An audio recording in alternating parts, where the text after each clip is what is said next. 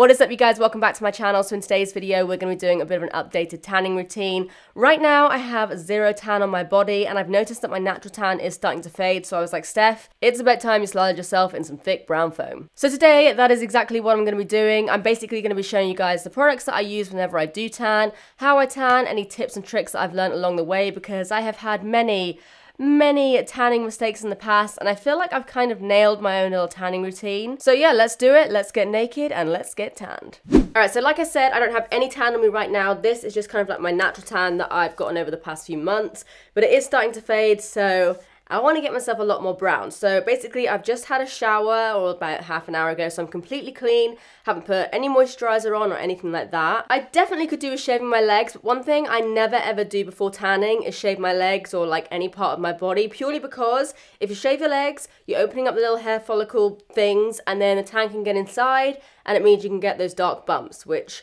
we don't want. So if you need to shave your legs, wait till after you tan, or maybe do it like the day before or something like that. So basically, first step is to clean your body. No moisturizer, no shaving your legs. You want to be clean and you want to be hairy.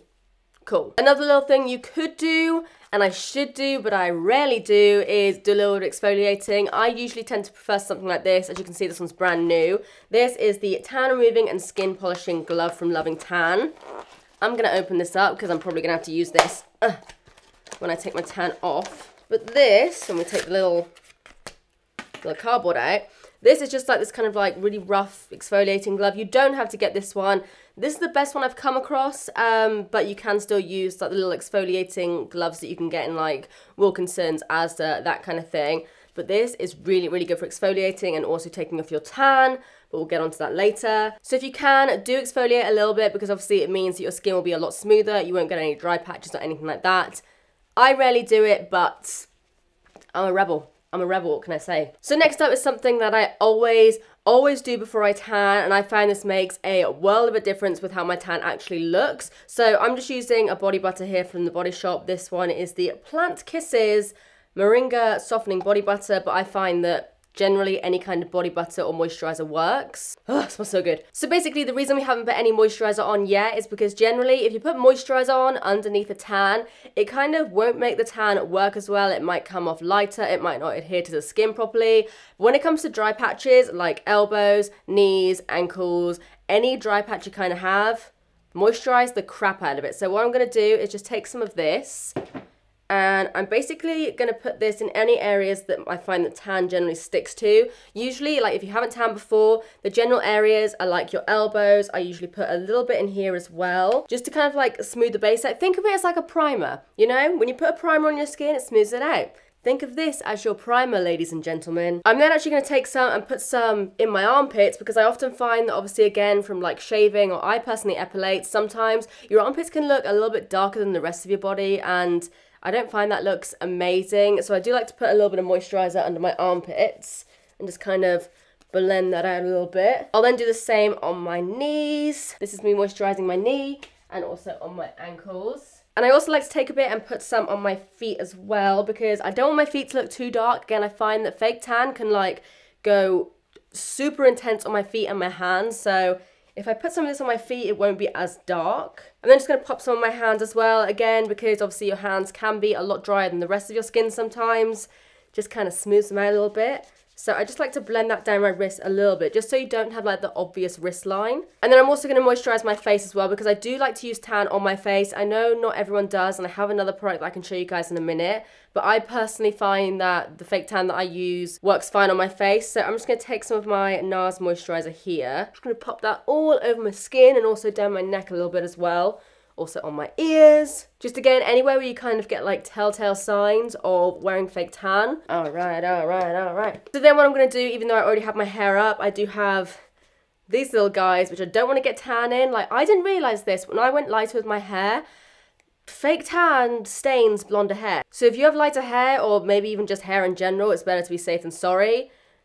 Get your hair out your face, because I have gotten tan in my hair before, and it is a bitch to get out. So I'm just going to take my hair down. I have no idea what my hair looks like right now. So I'm just going to chuck my hair up, and then just going to pop my hair up in a headband like that. So my hair is pretty much completely out of my face, out of my neck. It's just out of the way basically, so we don't get any tan in it. So then once you've done all that prepping, it's time to get tanned. So, yoink.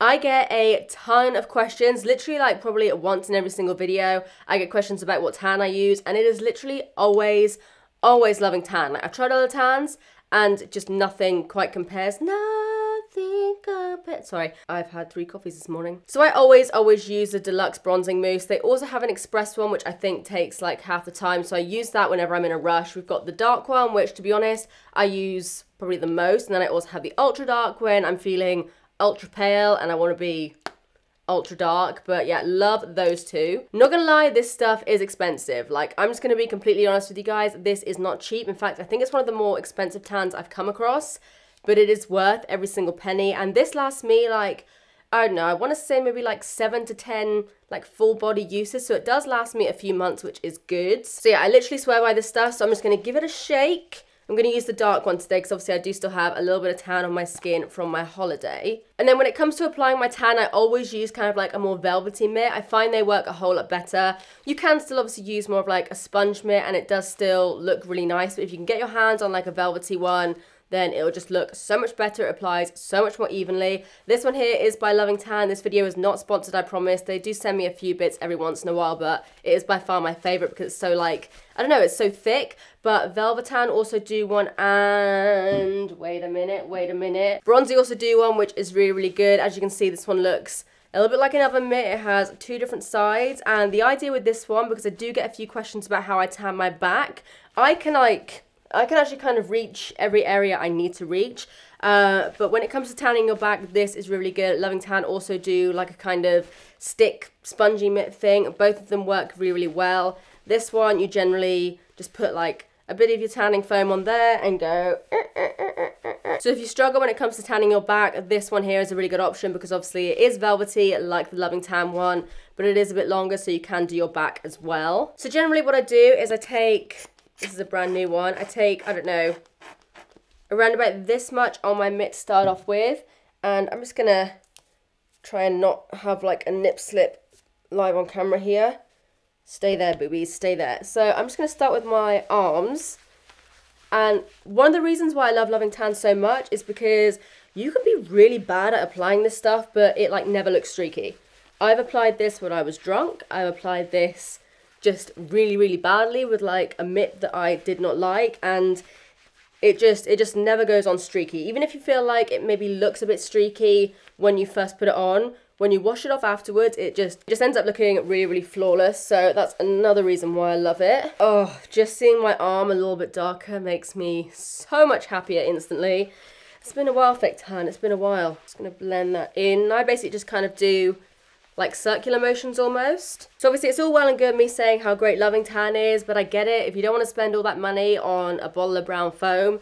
Other tans that I've tried that are good is Tan and Tone, San Moritz. I don't really know how to say that brand, but that's probably like the closest tan I found to Loving Tan on a budget. It's not as good and it doesn't smell as good, but it is still a really nice tan. And I think they do like an ultra dark one now as well. Saint Tropez is really good. Sunkissed actually do really nice tans. I feel like when I was younger, fake tans were always, like without a doubt, they were always orange. You could buy the most expensive tan out there and it would just, you'd still end up looking like Donald Trump. But now I feel like because tanning is so popular, like so many brands they just nail it with fake tan. Just gonna go over my hands with whatever is left on my sponge. I literally just like hold my hand like that, do a couple of swipes, and just lightly kind of dust over the rest of my hand. I do a tiny little bit on the palm of my hand. So I don't know if you guys can see, but generally Loving Tan is a little bit more olive than most other tans, which is why I like it so much.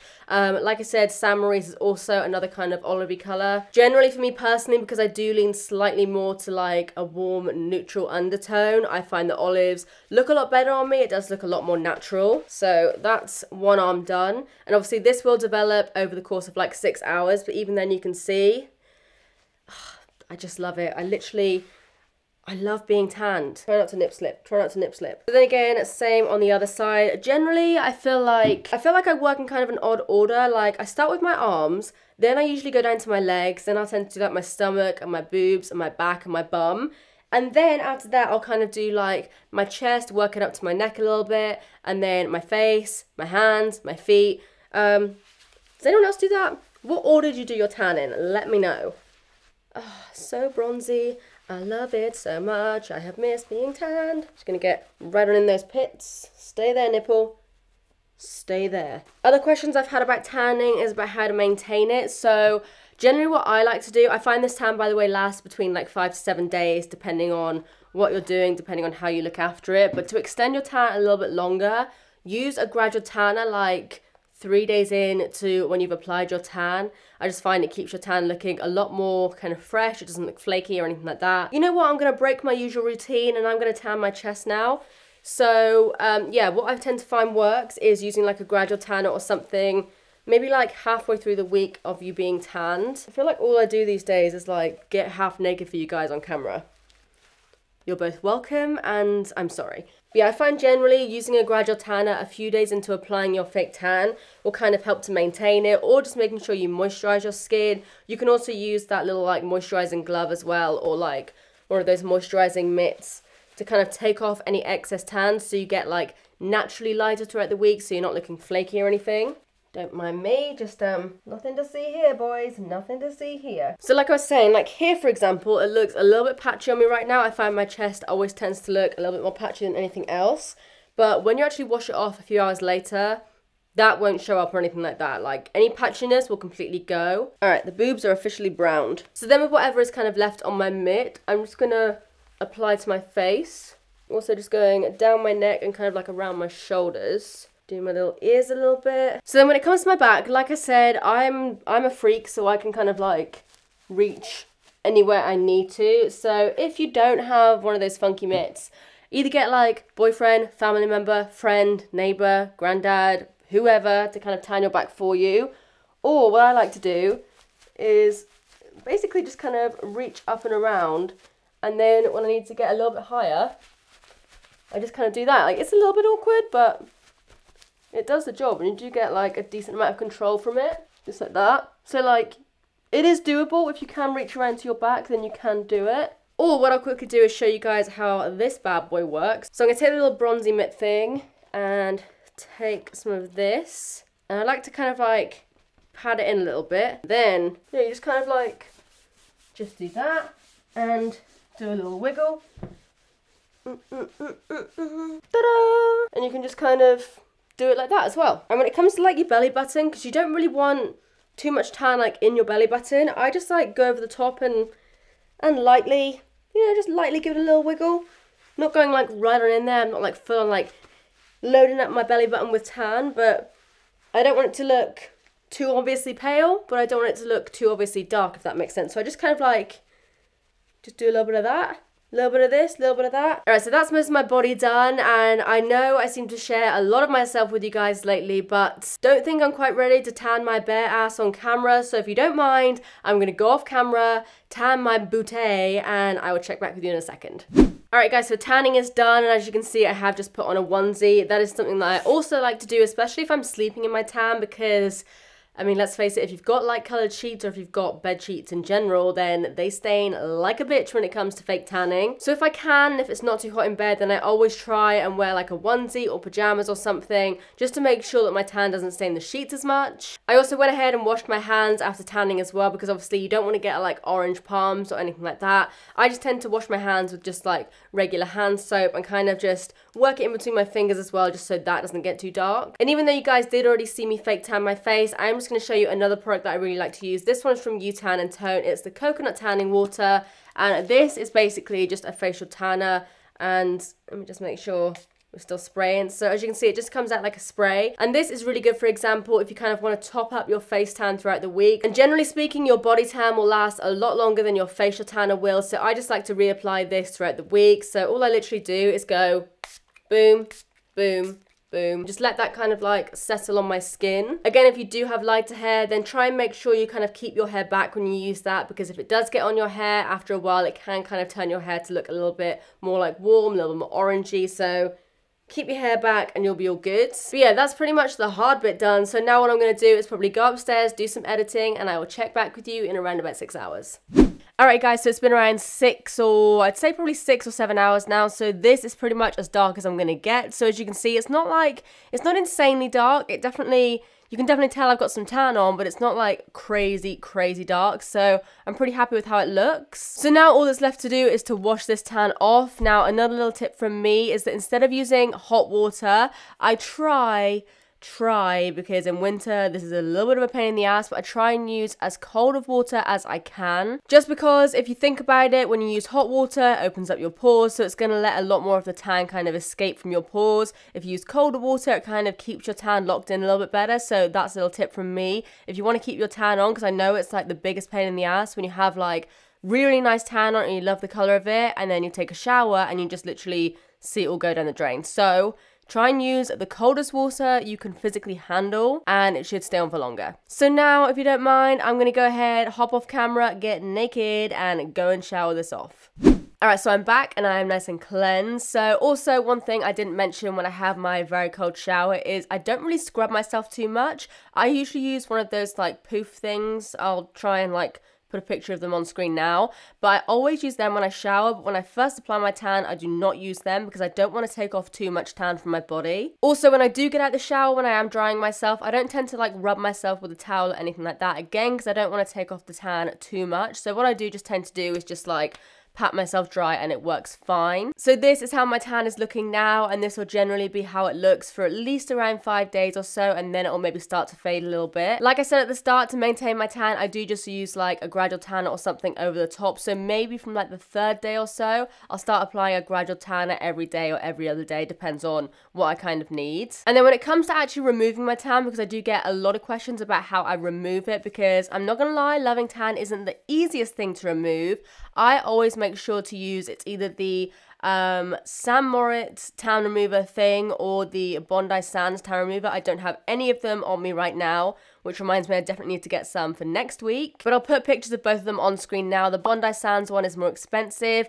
I actually kind of prefer the Sam Moritz one because it smells nicer and it's cheaper, so if you can get your hands on that one, then I definitely recommend that. But basically all you really do with that is when your tan is kind of ready to come off, and you'll be able to tell when, because if you basically get out the shower and start rubbing your skin, and you'll find that sometimes your skin can kind of like look like it's flaking off almost, and that's generally when I know that my tan is well and done. So all I'll do then is before my next shower, what I'll do is just cover myself in the foam. It kind of comes out like a shaving foam. I just slather myself in it, and then you kind of leave it to set for around about 5 to 10 minutes, and it just goes really kind of sticky. Then you get in the shower, and what I do, I don't know where I put it. Wait. Then I take this guy again, so my little scrubby mitt, and all I do is I wet this slightly so it's not like soaking wet, but so it's just kind of like damp, I guess, and I'll rub this on my skin, and you will literally be able to see like the brown tan just like peeling off your skin almost. It's kind of gross, but also very satisfying. And I'll generally just do that, focus mostly again on like the dry patches of my skin, because I do find that, say for example, tan doesn't ever really go like patchy or anything up here. If it's going to go patchy, it will generally be on my elbows, on the inside of my arms, maybe on my chest or something. So I do focus mostly on those areas. I'll then get out the shower and start the whole process once again. So guys, I really hope you found this video helpful. Let me know if you did in the comment section down below, and also let me know by giving this video a big thumbs up, because that helps me out a lot. Obviously, if you have any other questions or anything like that, then feel free to ask them in the comments. You guys know I always try and get back to as many of you as possible. So if you have any burning questions, let me know. I'll get around to answering them. Don't forget, if you do want to see more of this face, then make sure you follow me over on Instagram and Twitter, which you can find just up here. Also subscribe if you do want to see more of me, because as you all know, I upload all the damn time. But apart from that, that's it from me. I love you guys, and I will see you in the next one. Bye.